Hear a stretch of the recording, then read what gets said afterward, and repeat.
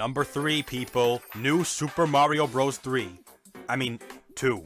Yes, the subject of today's video is none other than New Super Mario Bros. 2. In this Gold Rush game, Mario must once again traverse across many different levels, making his way to Bowser to defeat him in a boss battle and rescue Princess Peach from his evil clutches. In terms of new stuff, this game doesn't have that much to offer, apart from the gold block, but this is made up for by its levels. New Super Mario Bros. 2 has quite a few really fun and unique levels that anyone can enjoy, and as you should know by now, I'm counting down my top 5 favorite New Super Mario Bros. 2 levels. My opinion and no one else's, always remember that. That's all for this intro, so let's go!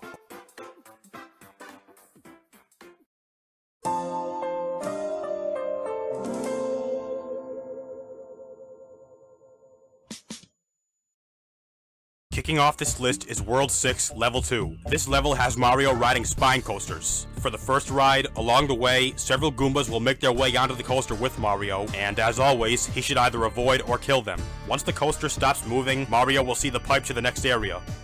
And that's all. Not much, right? Well, the second ride makes up for that. After Mario boards the second spine coaster, there will be a Dry Bones, which, as I'm sure you know, are very annoying enemies. And as if that wasn't enough, Mario must also watch out for several bombs and lava bubbles. That's right, despite having the same premise, the second ride is harder than the first. You know, because of all the enemies. I like this level because the spine coaster mechanic is both fun to play and innovative, and that easily makes World 6 Level 2 my 5th favorite level.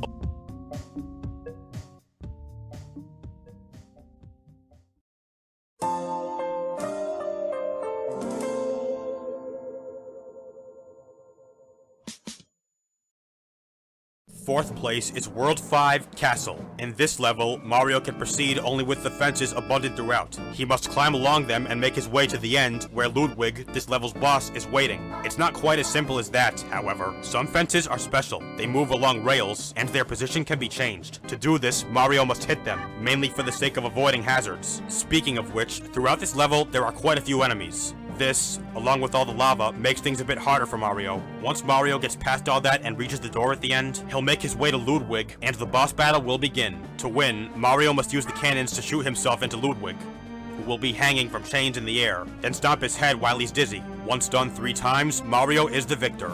But wait, Mikoro Gliscore 472, doesn't Ludwig fight back?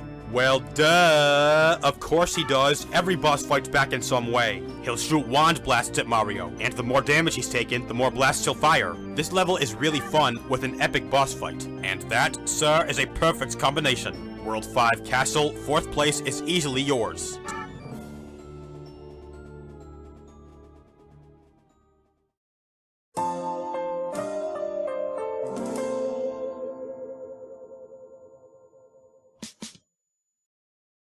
Coming in at 3rd place is World 6 Castle. Yes, the main story's final level. Mario must make his way through the castle, avoiding hazards, using snake blocks to proceed upward and avoid rising lava, and...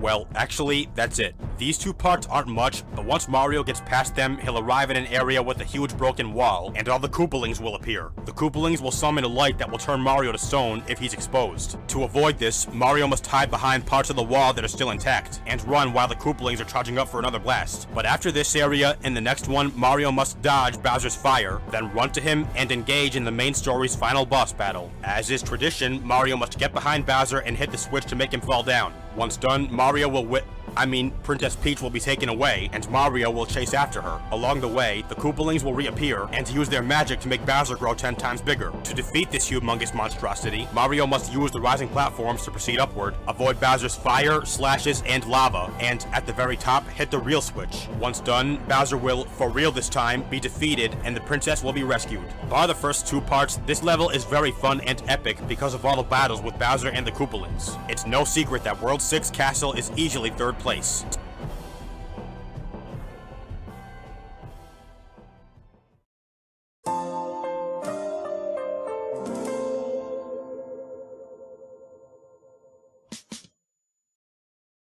Running up is World Star Castle. This level is pretty much the exact same as World 6 Castle, except for the first two parts. Mario must run along, and when the time comes, hide behind intact wall segments to avoid turning to stone when the Koopalings summon their magical flash. After this, there will be a short leg in which Mario must avoid grinders, and after that, he must again avoid the Koopalings' magic flashes. However, this time, Mario's riding a snake block, so timing is crucial here. After getting through all that, Mario will arrive at the final door and must again dodge Bowser's fire.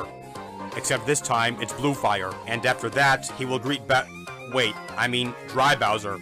I guess that explains why the fire is blue, and engage him in a boss battle.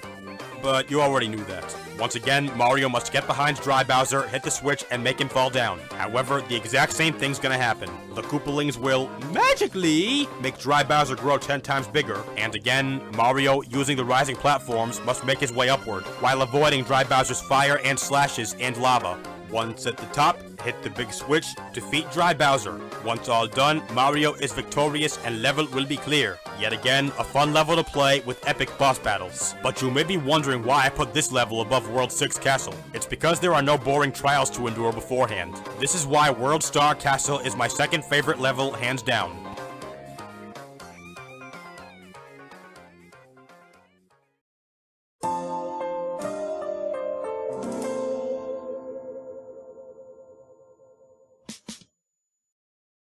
Nut the Soul finally, number 1. It's from World 5, and requires a secret exit to be accessed. Also, it's a one-of-a-kind level. It's none other than World 5, Level A. Mario will see, wait for it, a golden airship, which to get through the level, he must keep up with.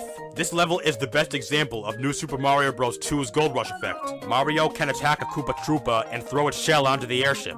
This will make it bounce back and forth, and if a gold ring is active, the shell will leave a trail of coins behind, which it'll collect each time it bounces back towards them. Nothing beats free coins, am I right? Mario can also add to this coin collecting effect by stomping other Koopas and Paratroopas throughout the level. Also, the level lasts quite long, and there are coins everywhere. This translates to many 1-ups. As is the case with every non-fortress or castle level, Mario will eventually reach the end and tag the flagpole, finishing the level.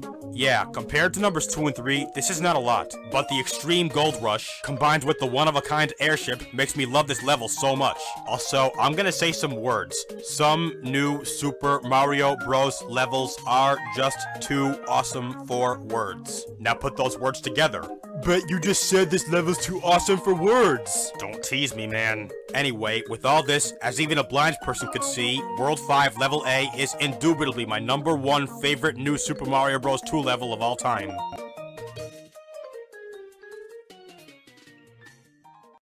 So there you have it, my top 5 favorite new Super Mario Bros. 2 levels of all time. For more vids like this, please like, comment, and subscribe. Also, check out my social media, links are in the description. Thanks a lot for watching, see you next time. Mikoro Glyscore 472, out.